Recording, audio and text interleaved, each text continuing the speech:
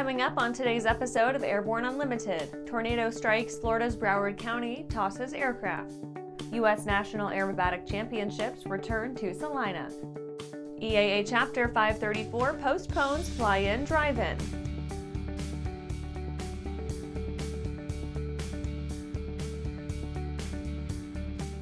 Welcome to Airborne Unlimited. I'm your host, Holland Lee. Let's get into today's stories. Tornado strikes Florida's Broward County, tosses aircraft.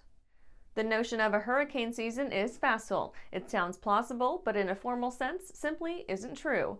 Hurricanes are most common between June and November, with August through October being peak months for tropical cyclone events. But in point of fact, hurricanes can form at any time of year. That said, Hurricane Ian looks to be something of a traditionalist.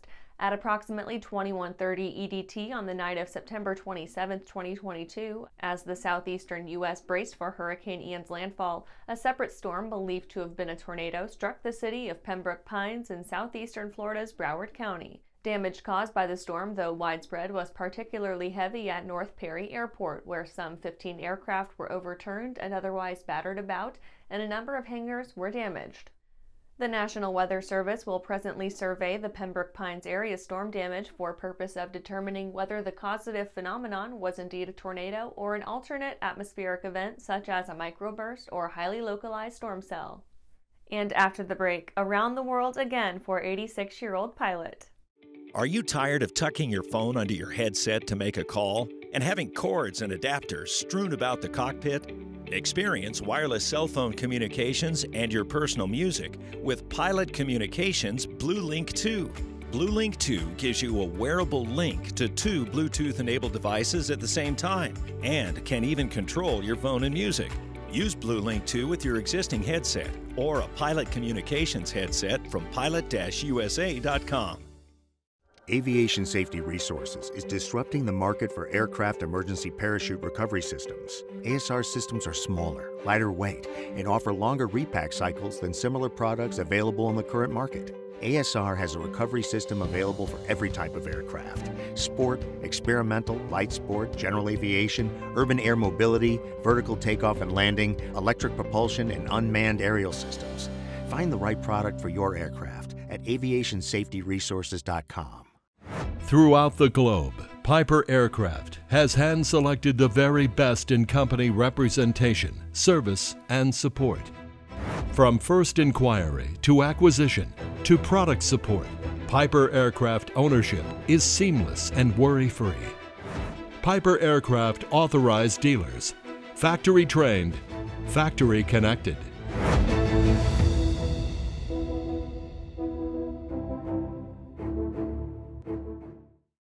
Welcome back. Now let's take a trip around the patch for some other interesting stories. Around the world again for 86-year-old pilot.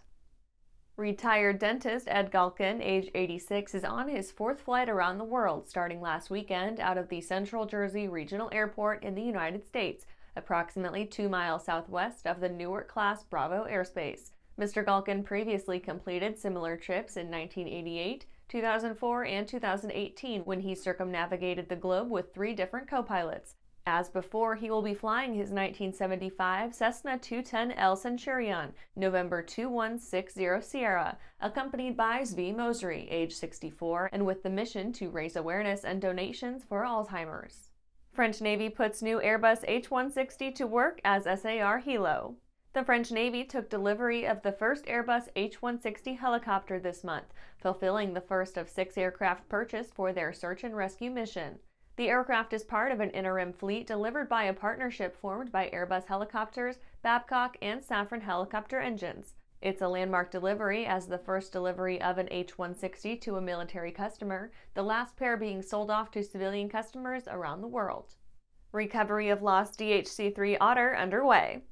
The NTSB, Navy, and personnel from Washington State's Island County have undertaken the recovery of November 725 Tango Hotel, the 1967 de Havilland DHC-3 Otter that went down in western Washington's Puget Sound on September 4th.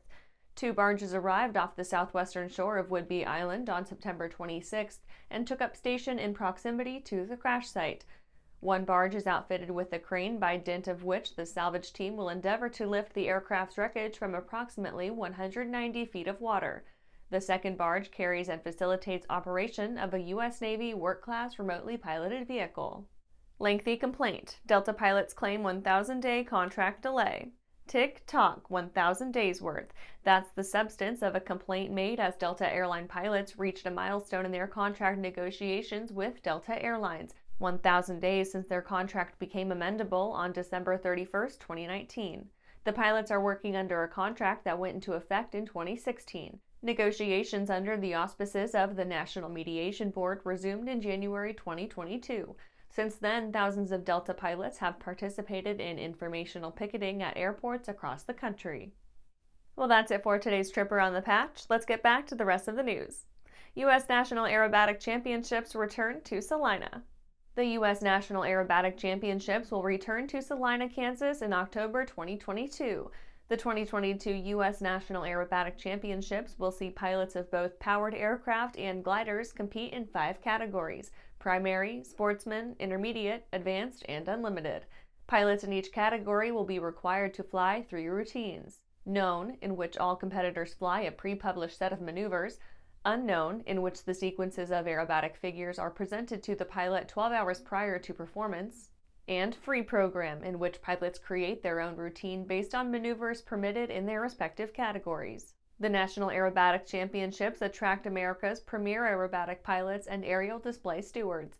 Each flight is thoroughly planned to ensure the highest levels of safety while testing the abilities of both pilot and aircraft. Flights are judged on precision, adherence to program, and excellence. Top finishers in the advanced category will earn berths on the U.S. Advanced Aerobatic Team, which will compete in the 2023 World Aerobatic Championships to be held in Las Vegas in 2023.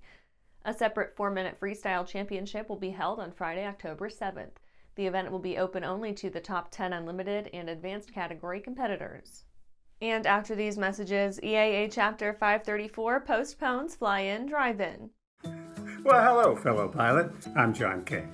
And I'm Martha King. You know, we've all had our flying lives disrupted lately. Well, King Schools is here to help you stay up to date with courses that you can access on your desktop, iPad, or iPhone.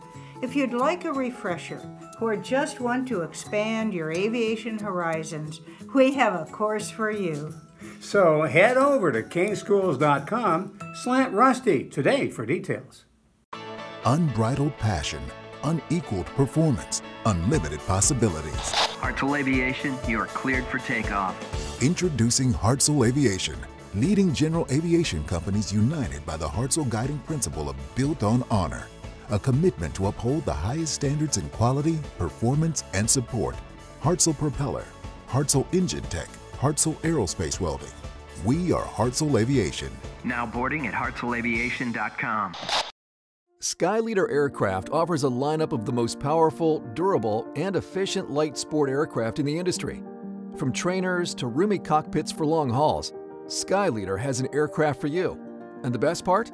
They're in your budget.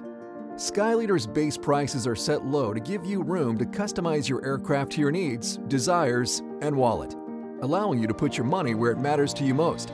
Visit flyskyleader.com today to learn about our aircraft, customization options, and chat with the team. Welcome back. EAA Chapter 534 postpones fly-in, drive-in. ANN expects to have to offer up more than a few announcements like this one as the state of Florida dries out and shakes out after the indignities of Hurricane Ian. As a result of the aforementioned Mother Nature temper tantrum, the Experimental Aircraft Association Chapter 534 at the Leesburg International Airport has had to postpone their fly-in, drive-in scheduled for this upcoming Saturday, October 1st. The new date for the event will be Saturday, October 29th, and they will hope for a much better weather situation. It will be held at their hangar located on the airport grounds. There will be plenty of parking for aircraft at the Sun Air ramp and for motor vehicles on the grass area across from the EAA hangar. The menu will remain the same: blueberry pancakes, sausage, juice, and coffee. The time will be the same also, 9 to 11:30 a.m. The gang at EAA Chapter 534 hopes everybody will be over the Ian jitters by then and will be looking to have a fun time visiting EAA Chapter 534, meeting other pilots, aviation enthusiasts, looking at the chapter's aircraft building projects, and swapping aviation stories.